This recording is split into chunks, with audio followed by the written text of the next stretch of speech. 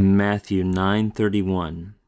Hoide exelthantes diaphemisan auton in hale tege ekene.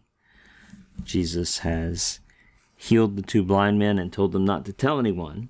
We read, but they, and we're going to do this participle as attendant circumstance along with this indicative verb, adding in the word and, but they went forth and spread the news about him. This verb right here, the lexical form, is diaphemizo,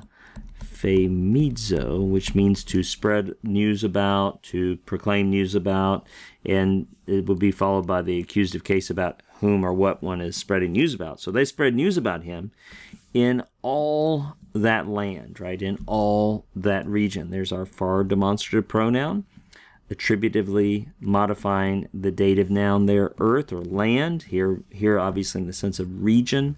Remember, when you have the demonstrative pronoun modifying a noun attributively, the demonstrative pronoun will not have the article, and the noun it is modifying will have the article. Into all that land, into the whole of that land. Let's also look at this participle here, exelthantes. That's just from the lexical form ex erchomai, to go out. Remember, the second aorist of erchomai is eilthon, so the second aorist of ex erchomai is ex eilthon. Right, that would be I went out or they went out. We yank off our augment. We replace it with what was originally there before it was augmented. We have the stem ex-elth, right? That's our second aorist stem. Ex-elth, second aorist stems use present participle endings, so that's just a second aorist active participle. And it's nominative masculine plural, nominative masculine plural. And we translated it as a participle of attendant circumstance, along with the main indicative verb, and then adding in the word and.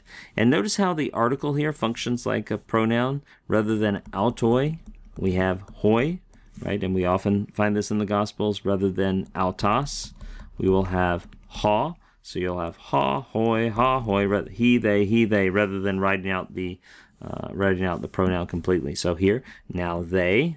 Feel like we should do the whole sentence again, and it's contrasting, right? This should probably be translated as an adversative, because Jesus said, "Don't tell anyone." But they, what did they do? They went out and talked about him. They spread the news about him in the whole of that land, or the whole of that region.